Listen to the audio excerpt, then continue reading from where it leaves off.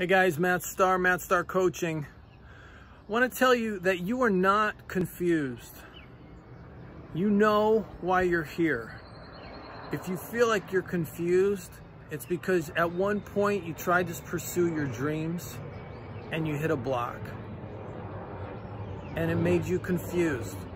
And it triggered emotions, and your emotions got into your head and they made you feel confused.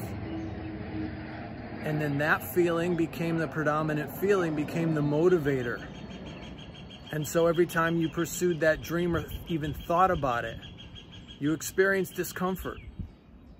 So why would you continue to do that? This is a normal situation, but there's a way through it. I dealt with this for years, and I can teach you how to navigate your blocks and get on with your life. If you'd like more info, send me a message.